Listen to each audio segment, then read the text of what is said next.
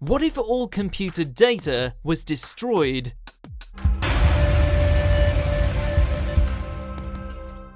In the age of information, the footprints we leave online are often enough to demonstrate or even recreate our entire lives and personalities. And it can feel as though almost every detail about us is saved onto a computer somewhere, with personal privacy becoming almost non-existent. In the wake of high-profile hacking attacks and data breaches, the idea of just erasing all of the information from every device in the world can often seem an appealing one. But what kind of an impact would the destruction of this data really have? We're talking not just the details of individuals, but also companies, businesses, and entire governments. If all the data on the planet was suddenly wiped out, what kind of world would we find ourselves living in? Well, it'd be pretty hellish to begin with, mostly because of the immediate horror and destruction that'd definitely have to unfold to make it happen. To delete all electronic data, all electronic devices would have to be destroyed. The internet isn't simply saved onto a machine somewhere ready to be wiped, but is shared throughout every computer, router, server, and device in the world. So taking out all data means taking out the entire network, which is an almost impossible feat. That said, there are some incredibly dire situations wherein it could be feasibly done, like an asteroid crashing into Earth, an intense natural disaster unlike anything else in human history, a planet-wide EMP attack, or some kind of ultra-advanced computer virus coupled with the strategic destruction of company HQs and server farms. But what about backups?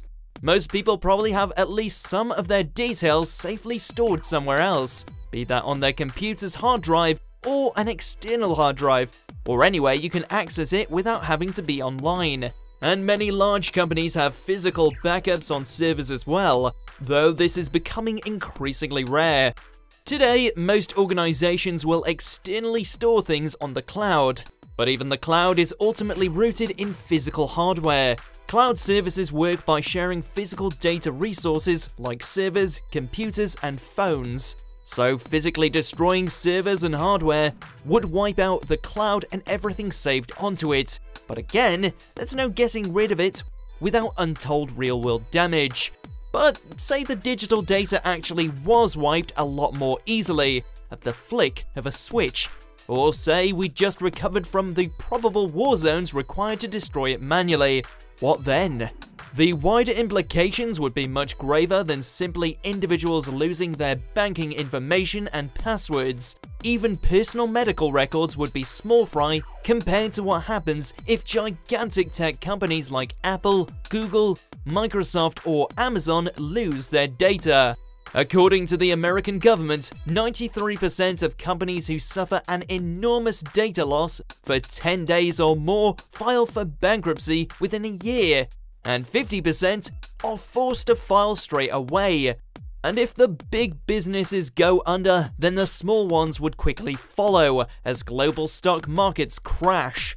All money except for actual physical cash would disappear, leading to inevitable attacks on banks and ATMs, and massive financial instability and mistrust. Even with notes and coins, a global food shortage and economic crisis would take immediate effect, making it almost impossible to actually buy anything.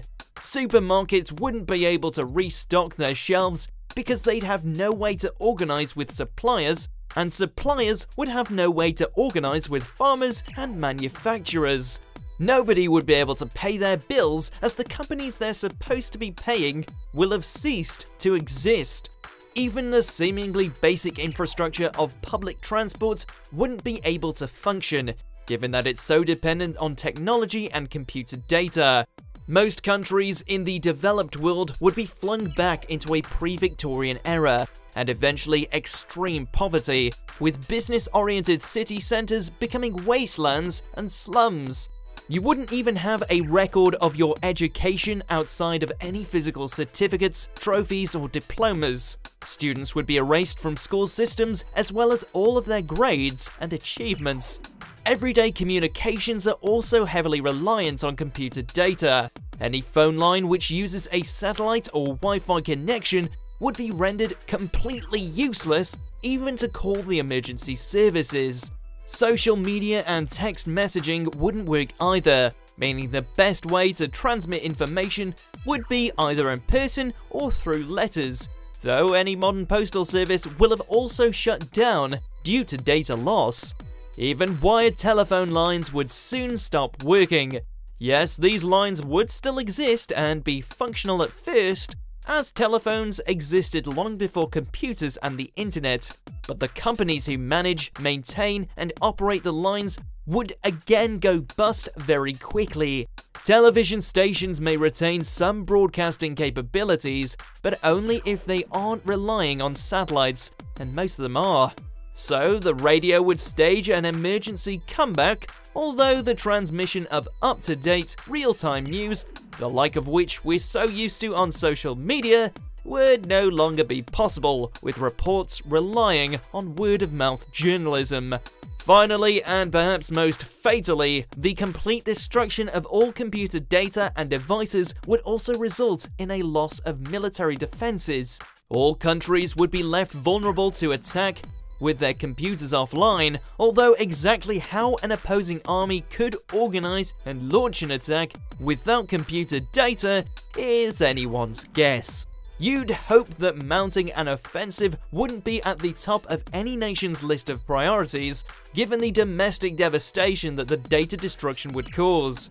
But the modern world would suddenly see its many security measures stripped away.